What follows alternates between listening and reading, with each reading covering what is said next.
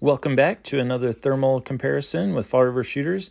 Today we're going to see if some scopes do better in fog than the others.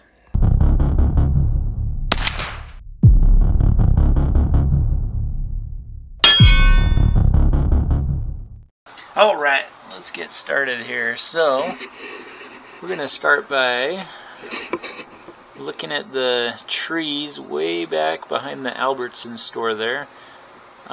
So just to the left of the power pole, or of this light post, you can see a power pole way back there, and there's some trees on the left and the right.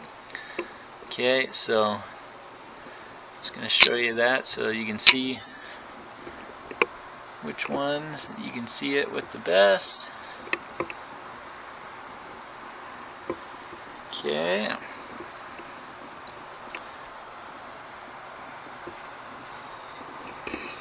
Alright, let's go over here.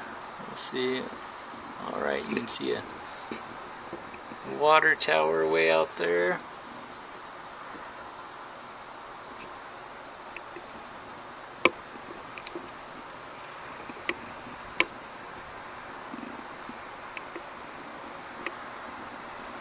So if you lift it up higher, you can see more with that one, to see how they do comparatively. So notice you go down, you come up, it does change how much you can see. Okay, now what we'll do is we'll come over here and look at these cows. I'll get them all focused here real quick.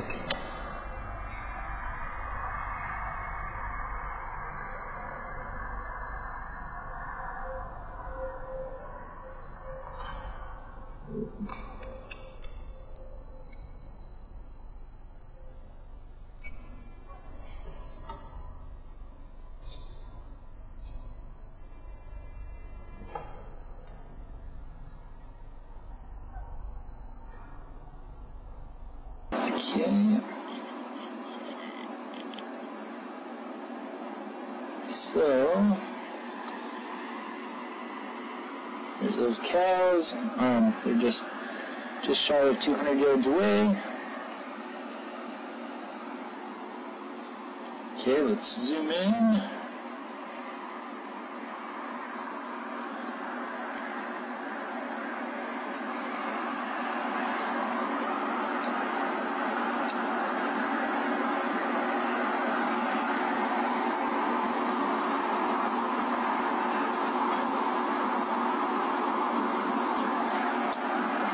I'm going to have to go one at a time because they all just aren't quite lined up perfect.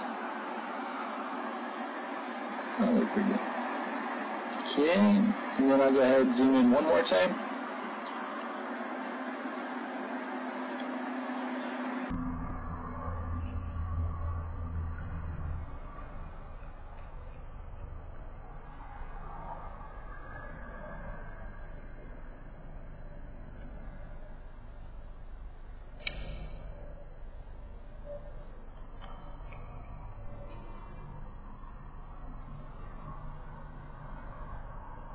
Okay, so that guy. Give a sense of the field of view here.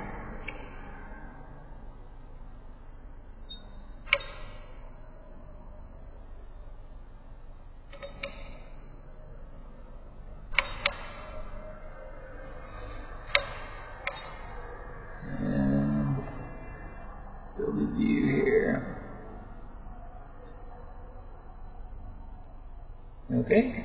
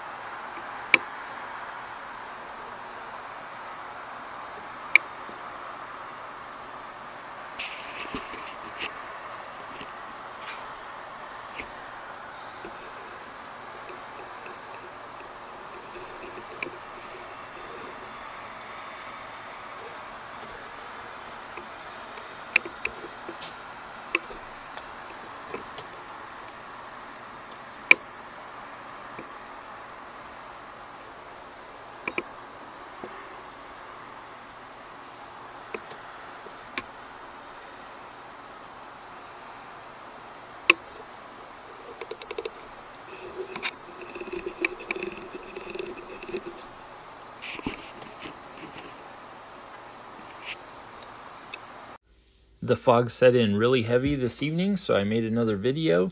We're looking at 2 railroad ties that you can just barely see, and then as you watch the cars go by, you can see how well you can see 220 yards. Through the eyepiece, the XQ50 Pro did have a slight advantage over the other 2 for cutting through the fog. Let us know which image you like best in the comments below. Also, feel free to ask any questions, and if you're in the market for a new thermal scope, check us out at fallrivershooters.com.